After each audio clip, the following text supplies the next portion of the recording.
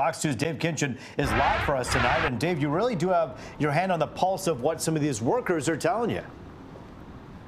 Yeah, no doubt. You know, there's so many different angles and ripples to all of this as we go into day 5 now. Here's what we know. Day 5, 300 jobs. There's a parts supplier you're going to hear about in just a moment in Michigan talking about laying off up to 300 workers if this strike continues. In fact, they've already set a date for early October. We also know that the UAW has put a deadline in place of this Friday at noon to have either significant progress with the Big Three or they will up the ante and provide more strike locations, more plants, so more than the 3 that have seen strikes already.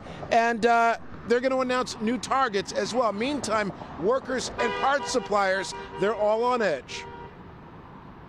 We're fighting, we're holding the line. Arnisha Daniel is one of the many auto workers at Ford Michigan Assembly in Wayne, pushing through day 5 of the UAW's strike against the Big Three, with even more questions about the immediate future. And major changes are already happening in the industry. We just want to stick together. We want to see things just move at a better and a progressive way for everybody. Meanwhile, things are up in the air for the suppliers that provide the many small plastic and metal parts that go into American-made cars, particularly the smaller companies who might lay off workers in a major ripple effect. This is troubling indeed because of the speed. That's the reaction from automotive analyst Jan Griffiths to Mid-Michigan supplier CIE Nucor. It just announced plans to lay off nearly 300 workers due to the strike. Jan spent 35 years running global purchasing and supply chain operations in the auto business. First of all, CIE is being smart by putting that notice out there now to notify their workforce and others that there's a layoff coming.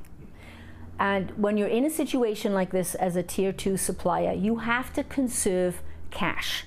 You've got cash coming in for a few more weeks from the products you've already made, but then if you're not producing right now because of the strike, then there's no cash coming. She says many other small suppliers will follow suit with layoffs if a deal is not reached between the UAW and Detroit automakers soon. They're fragile right now because they've just recovered from COVID, barely, the chip crisis. They've had to deal with wage increases, transportation increases, utility increases, raw material increases, the cost of money. They're having to manage all of this.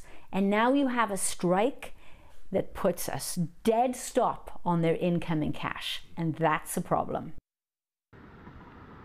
And many of these small businesses dealing with parts and supplies could face bankruptcy.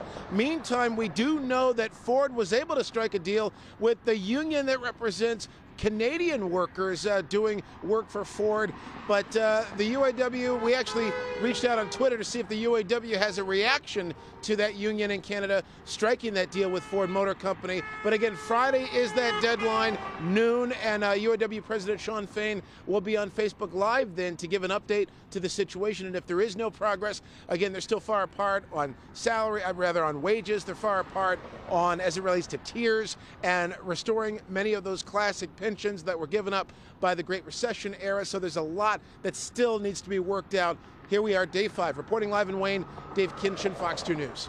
Yes, and Dave, you have to think the supply chain issues that we dealt with during COVID, and maybe this could set us back even more with manufacturing and possibly even end up costing more than what the union wants originally in their contract. So hopefully, or possibly, this could push a resolution sooner than later. Yeah, no doubt. And there's also the investment that the Big Three, they say they're still trying to make in the EVs, long-range investments. So there's a lot of financial strain out there with all of this going on as this continues. And one more point, to put out there, Shawn Fain has said they're not messing around with all of this, and they continue to put those contract proposals, those counteroffers, file them in the trash, really, that trash can that you've seen behind them in some of those press conferences. We can only hope that, like we said, a resolution, an agreement will come soon. Dave, thanks for the update.